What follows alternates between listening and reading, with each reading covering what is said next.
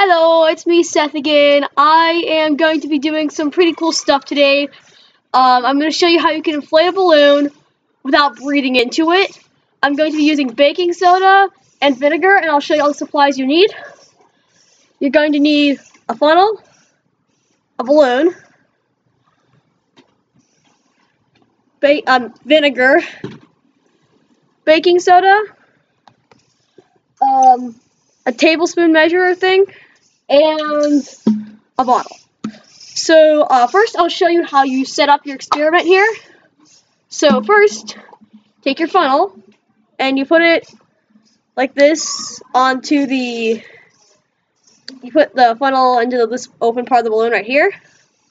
Then you open up your baking soda. Oh my gosh, I'm having a little trouble here. Technical difficulties. Okay, there we go. Oh, there's a lump in here. A big, huge lump. Ugh, yeah, much better. Alright, cool. So, while I'm stirring up my baking soda here, trying to get all the lumps out of it. Okay, I think I got some. But no, I don't have enough. So, I may do some more physics cool stuff like this. I just don't have all the supplies I need. Okay, I got some. About a tablespoon. Alright, and now just let it sit, let it go in. Oh, there's a chunk in here on me.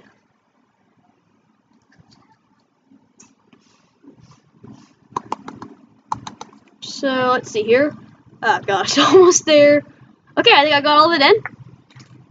Now, like, close your balloon up so it doesn't, like, get stuff. Like, put something on top of it so the baking soda doesn't spill out. Now you get your funnel again. Open up your vinegar. Oh, gosh. Got it. Now let's pour out about, like, maybe, like, about a half tablespoon. Just eyeball it when you're doing this. Oh, well, I guess it's almost about a tablespoon. Then we're going to pour it in. Oh man, I wish I had like a bottle that's what? Okay, yeah. My mom's like right behind me in the garage here. Oh man, I'm sure glad I didn't have my computer on the ground during this experiment. Because that would have been disastrous. I'm going to have to clean this all up later. And now the moment you've all been waiting for. Yeah. Now the moment you've all been waiting for, it's about to do this. So you're gonna stretch the balloon over the top of this thing. Now either it's gonna blow up in my face, so I'm gonna go a bit farther back, or it's gonna go successfully. Let's go. Let's see here.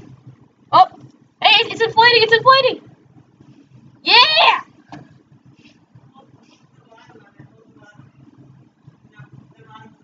Oh yeah. Yeah, there it goes. It inflated. Here, go. Do it more. Keep it inflating. Keep it going. Okay. I'm gonna go add more vinegar.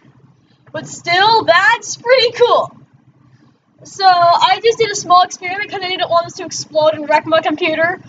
If you want to make this a lot bigger, feel free to buy like five of these vinegar cans and a bunch of baking soda, and feel free to dump it all in like a truck bed, and watch a big explosion go happen. But you can always just start small and do cool stuff like this, inflate a balloon.